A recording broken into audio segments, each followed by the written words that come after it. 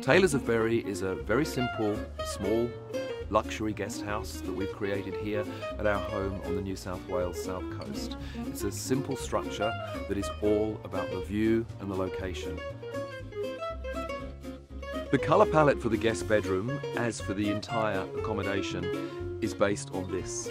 It's based on the nature that surrounds us. We wanted to use shades of green, and then we wanted to use shades that pick up on the sandstone, the bark of the trees, the natural timber of the deck, and also the black of the structure itself. So everything revolves around that palette.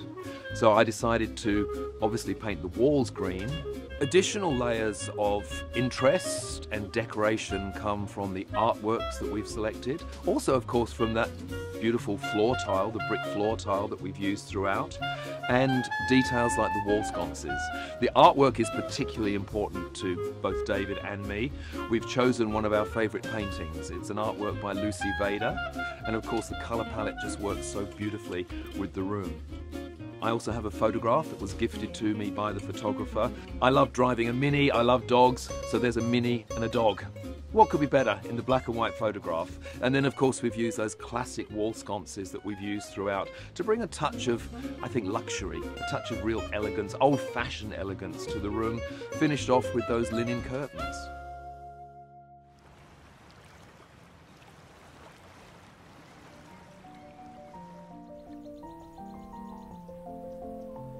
The bed we selected for the room is King's Encore.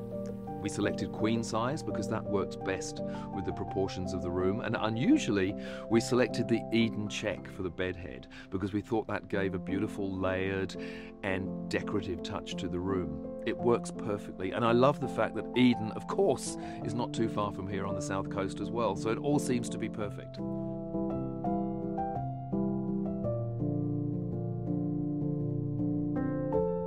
In guest accommodation, you want that wow factor. You want your guests to open those double doors, pull back the linen curtain and go, wow. So yes, we've used a lot of cushions. And people say to me, how many cushions is the right amount? Well, there's no rule. If it takes a lot of effort to get the cushions off and you've got nowhere to store them, that's probably too many.